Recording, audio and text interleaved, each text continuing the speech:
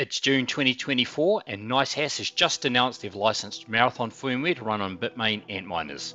Let's try it out. To get the firmware, you go to NiceHash's homepage and then scroll all the way to the very bottom, go to the download center and click on miners and tools. Then scroll down until you see NiceHash firmware mining. All-in-one download for all models and control boards, including installation, SD card, revert, and upgrade versions. Once that's finished downloading, extract out the zip file.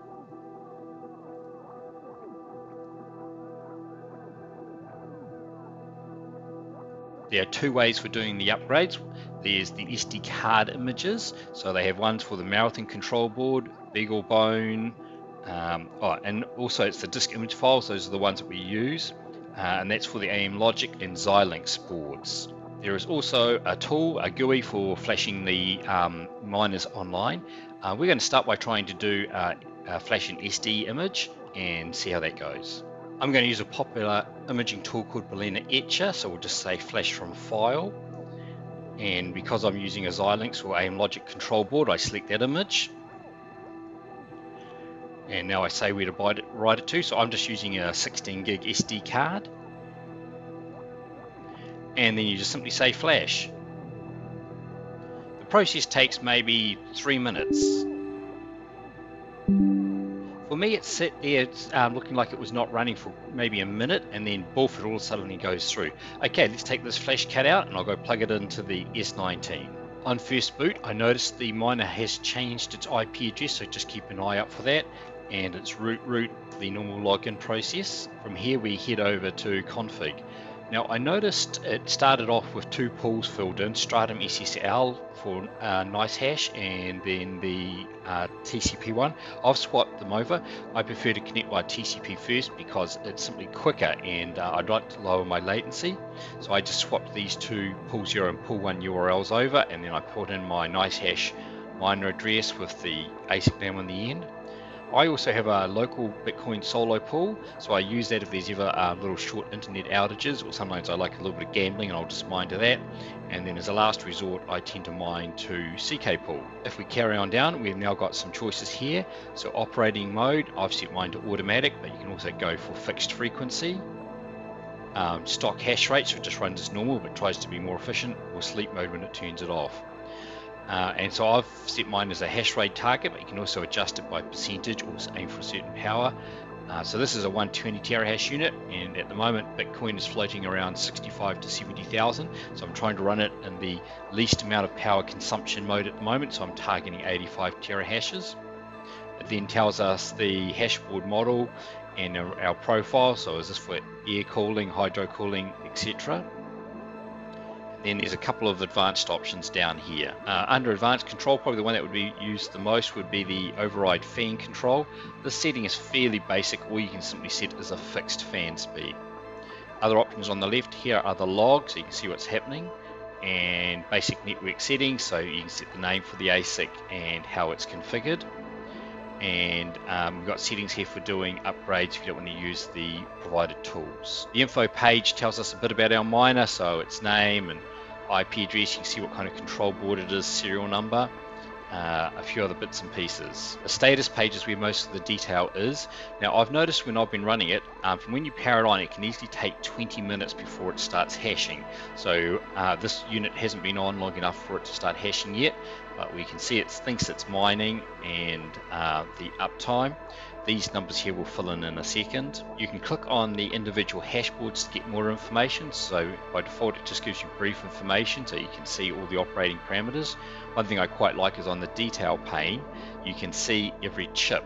And so you can ask it to show you hash rate, temperatures, things like that, and then you can click on each individual chip to get even more detail. Let's leave this for 20 minutes so we can start getting some actual numbers appearing. A bit more time has passed now, so we're now starting to see the hash rate reported for each of the hash boards and the power consumption. I was previously running Brains OS, and I was getting around 1900 watts, so this is, I'm going to call this about the same. It's probably within the margin for error. The big reason for me for changing from Brains OS to this is the dev fee. They only charge 1.4% when mining to a NiceHash pool. Now you might ask, why aren't I using stock Bitmain firmware? I find that stock Bitmain firmware actually performs similarly, and that the aftermarket firmwares often only perform a little bit better. But the problem is when you have something break, it takes the whole thing off. So for me, the most common failure is a hashboard failure, and on stock Bitmain firmware, if you lose one hashboard, the whole miner stops working. Whereas aftermarket firmwares like Brains will let the other two hashboards keep running while you get the third one repaired. I haven't had a hashboard failure happen on Marathon just yet, since I've only just started using it, but hopefully it has the same kind of idea. It'll keep working if there's failures. Rather than doing an SD card upgrade, this time let's try doing an upgrade of a stock standard Bitmain S19. So we're just going to use the NiceHash tools and perform an online upgrade. The first thing we need to do is set the range of ASICs to scan. So you just double click on IP range over here and update this. I'm only going to have it scanned for a single ASIC here, and then you click on scan for it to find it. Now we tell it we want to install an image, and we choose the zip file that was inside of it, where is it here, the install update restore file, and then we simply click on firmware update. It asks if we want to keep the settings, and I'll say I'll leave that ticked and just say update all. See, it's running away here saying upgrading firmware on selected machines, and we're getting a timer. I'll come back once it's finished the upgrade. That process took maybe a minute and a half, and it's come back and said it's been successful. This one has actually kept the same IP address as last time, so a little bit of a different experience from my previous miner. So we'll just log in using the usual root. Go into config and we'll have a quick check there. Alright, so it said keep config, but that hasn't been kept, so I'm just going to swap these two around. So I like to do my TCP stratum first, simply because it has lower latency. And I'll just go and fill in these other pools. I'll be right back. I've now filled in my other pools, including my private Bitcoin pool and CK pool, in case NiceHash goes down. Let's carry on down and have a look. So I'm going to change this to using automatic tuning, and I'll try and give it just a hash rate target again of 85 to minimize power. Leave it set for using air cooling, and we don't need to change anything else. So we'll just go to the top and we'll save that off.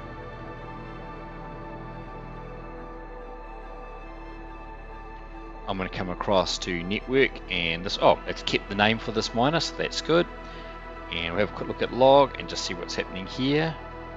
So it looks like it's still booting up. We go back to info. I can see this is S19J Pro 100 terahash, which is correct.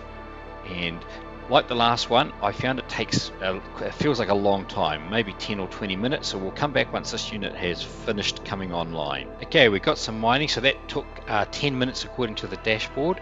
Now, interestingly, it's reporting one of the hash boards is non-functional.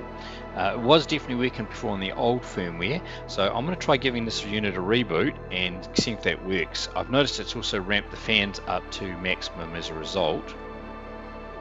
Now, one interesting feature on this menu is you can make it blink the lights. If you had lots of S19s, you could have a go at locating which one it was. But let me reboot this one and see if that hashboard 2 comes back to life. Good news, after the reboot, the third hashboard is online and working nicely.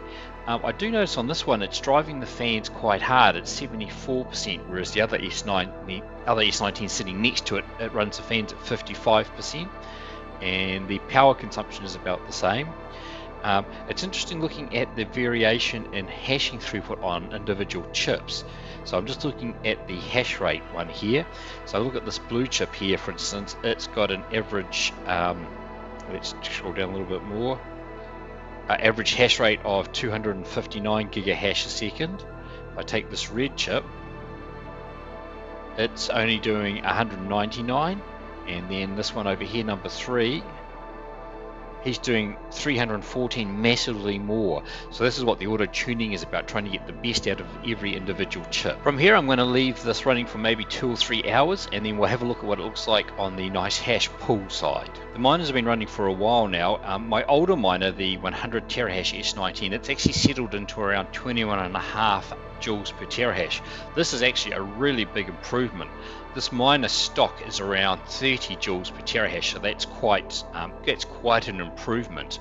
If we go and look over some of the latest miners, we can see that, for instance, the S19 XP Hybrid, it's 20.8, and the three-phase T21, it's 19 joules. So this firmware is putting it in the efficiency of some of the latest miners. Not the S21 Pro, but look at the price tag on that one by comparison. If we look at the NiceHash pool side, these rejections here, this is about when we changed over, but since then it's been running nice and stable with no rejections. So this looks really good on the pool side as well. So looking at this, I would say if you've got some older S19s, running this new NiceHash firmware is a bit of a no-brainer. The performance improvement is quite a lot, and the 1.4% dev fee will easily be covered by the additional gain in efficiency.